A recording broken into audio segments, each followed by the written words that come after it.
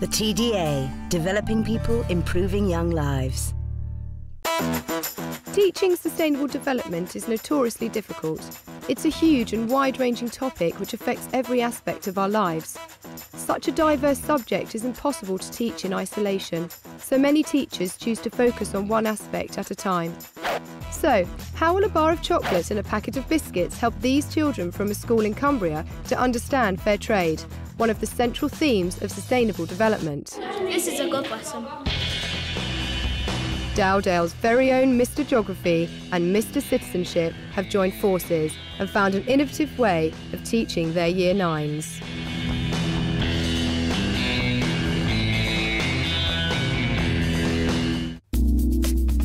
Mr Geography, aka Matt Barton, recently won Outstanding New Teacher in the North Eastern Cumbria. Sustainable development for me is how local actions have a massive impact on a global scale. So how we meet the current needs of the present generation without compromising that of the future generations. One of the things that's specifically relevant to where I teach sustainable development is how I get it across to kids that have no wider sort of experience of different cultures in different parts of the world, being sort of in a 30-mile cul-de-sac, as it's called, of Dalton in Furness. It's really difficult to find really good case studies or examples for sustainable development. Obviously you can't visit the site, you can't visit the area, so to get all that information and pack it all into a small amount of time is really, really difficult. Now, like last lesson, to conquer this difficulty, Matt outlined plans for a joint scheme of work with the Citizenship Department, as it is a topic they both cover in Year 9. Martin Ellison is a citizenship teacher, so what are the advantages of teaching in this unique way? So me and Matt are really great mates outside of school, so we were chatting one night in the pub about the cross-curricular nature between citizenship and geography, and just thought we could develop a really good joint scheme of work. We work out how different subject areas could cover sustainable development issues within lessons. So, for example, when we've been examining fair trade recently from a citizenship perspective, I will consider what the individual pupils could do by buying a bar of chocolate within a supermarket, how that could have a global impact. Then we'll perhaps look at pressure groups and how they can raise awareness about issues surrounding fair trade. Obviously, from a geography perspective, I'm looking at the workings of the global market. How buying a product in one country is going to have implications for people, companies in other countries as well. Okay. So, first of all, I'd like to gauge some opinion with you what you think fair trade and sustainable development means. Marks and Spencer's take like fair trade in, but they'll raise the price, so then they get enough money. And still they're giving the fair trade people enough money. Superb, yeah. Now, just moving away from fair trade, now we're focusing on fair trade, but does anyone have a clue what sustainable development means? Jess? You can keep on doing it over and over again. Keep on doing it over and over again, alright? So, sustainable development means that we can take what we need from the world now, yeah?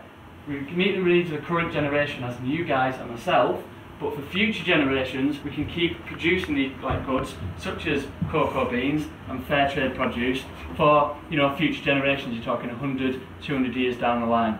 So the objective from today's lesson is to gain an understanding of the way in which international trade affects 4 families in different countries. So looking at differences of the chocolate trade within countries of different families. Okay.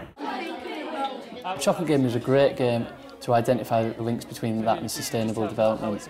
It's like a light's been switched on with the kids where they suddenly grasp the fact that local actions can have global effects. Brazil. The class gets divided up into a certain number of families and 4 different countries. Roughly there's going to be 3 families per country. 4 dice are issued, 1 per country, and the main family in control of the cocoa trade in that country is in control of the dice. This shows how power is distributed within that country through the cocoa trade. So within your countries, guys, what you're going to do is work out which family has got the most income and who has got the least income. You've got a bar of fair trade chocolate.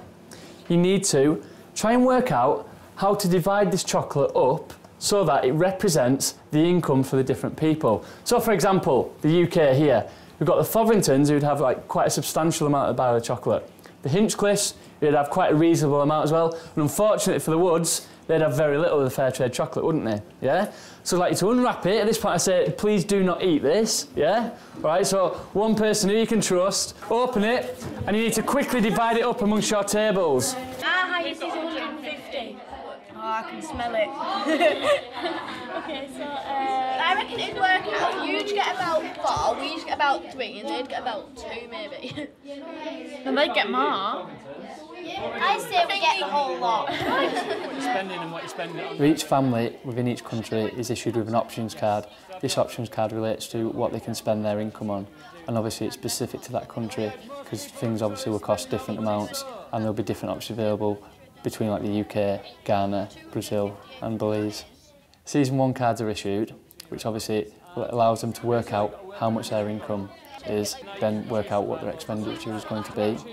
Season 2 card relates to a rise in cocoa prices and how their income has been affected for the next year. So first of all, we'll start with the Fotheringtons. Can I have your new income, please, very quickly? Our income 500. What did you spend of that this year? 288. You only spent 288? Yeah.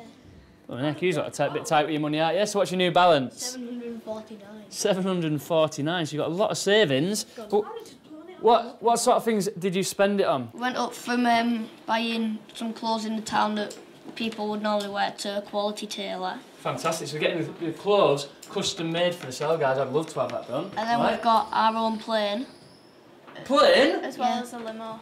So you've got a plane as well as a limousine? Bloody heck. So, read the season 3 card, see the effect it has on your family. The season 3 card is actually the opposite of this, so the actual price of cocoa falls and what implications this has for their family. Moving on to the De Silva family then, very quickly. How does their lives compare? We've got a one-roomed house. We don't have any clothes. You decided to be naturist, have you? Quite an economical decision there, James, all right? We gather wood for fuel and we hitch a lift. Fantastic. And then we don't have any leisure. Okay, so if you compare their standard to the family next to them, you can see a massive difference within the wealth and how it's distributed within that country. To find case studies for sustainable development is really, really difficult, and I have to rely upon like the things that are in textbooks, which can come outdated, not relevant. So I turned my attention to the websites, and one website in particular that I found really useful was the Oxfam website. And this has everything you can think of to cover the sustainable development topics. Who would like to make their opinion on how you think it would be being in these people's positions, all the cards around the world? You can't look forward to anything because they might be sacked, and that's the only thing that's going to happen to them. So you can't really look forward to anything good going in your life. To inform pupils about sustainable development without being partisan is quite a difficult thing to do. You need to obviously engage them in open debate. However, there are going to be generalisations, there are going to be stereotypes and possibly comments of a racist, unintended racist nature, and that's where you need to step in, remove any stereotypes, remove any generalisations and put them sort of right. But it's very much a way so the kids can work it out for themselves. So, do you think that this is right, that this should happen in the world that we live in nowadays? Yes or no? No? So we're pretty much against it, aren't we? Right? One of the most fun ways to stimulate debate about sustainable development is to get them to interpret cartoons. You ask it what its main message is it getting this message across? Why is it trying to do this? Is there any bias within it? And then it sort of stimulates the debate to lead on from there. With the lesson nearly over, the students are given a reward for all their hard work. Fair trade in this lesson. I want it divided up fairly, please, between different people.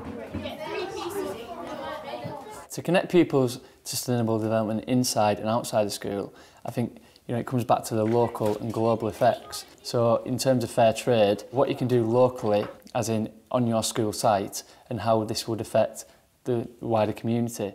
Superb lesson, guys. Really, really, really well done. Come up with some very, very interesting viewpoints there. Next lesson, guys, Mr. Ellison will be looking at and tying in with this from a citizenship angle, what you can do as a citizen to promote fair trade and how this can have massive implications not only for yourselves, but people's quality of life, standard of living in different countries.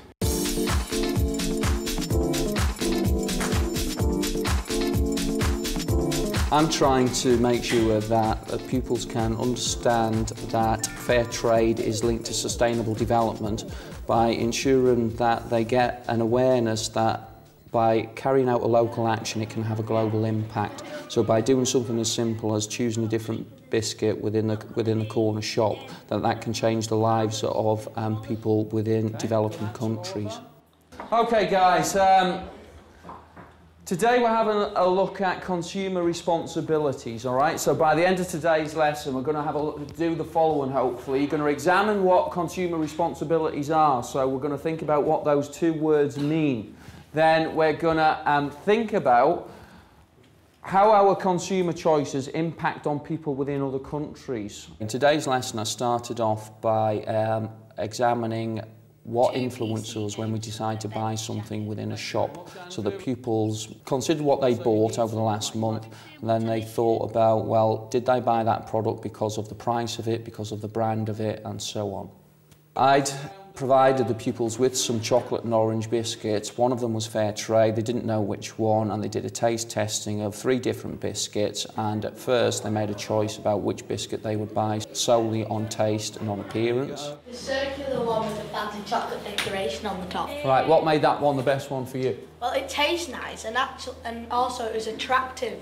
It caught my eye. All right, so the appearance was good and that had an impact, made you feel that it was a good biscuit. Oliver? I gradually gave them extra snippets of information about the biscuits so that they found out that biscuit A was fair trade, that biscuit B was organic, that biscuit C was made locally, and we discussed about how those pieces of information could impact upon the decision they made when they went into a shop and decided which biscuit they would buy. I like biscuit A now because it's fair trade and it helps farmers, even though it's like the oranges are flown like on the other side of the world and stuff. Because biscuit C, that was the one I liked first. These are made around this area, and we're already rich enough, while other people aren't. Okay, thank you. Then we had a discussion about the benefits of fair trade and whether the pupils felt that they could make a difference just by picking up a different biscuit within a shop, whether it was possible to change the world that way, and about whether they felt that consumers within Britain should feel responsible for people within developing countries. Actual products too. I think these linked lessons, the kids absolutely love them because they're going away looking forward to the next lesson, which isn't specifically geography, it could be actually citizenship, and it relates directly to what they've just studied about in geography as well, so they're starting to get an idea of the various overlaps. I think it's important for teachers to work together on a topic such as sustainable development because it helps to give the topic that you're covering the maximum amount of curriculum time that it can possibly get. The pupils seem to enjoy it and they're picking up transferable skills, and I find it makes my planning more thorough but also more enjoyable. By working with Matt, we've developed a very close relationship between the subjects and it helps us to work as a team.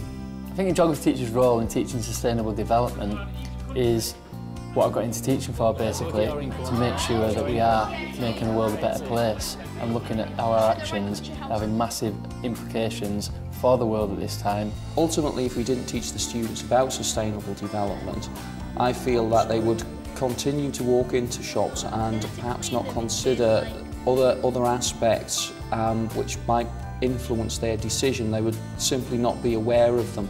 So I think it's a vital subject, and ultimately I hope that it will empower pupils to make the choice to change the world.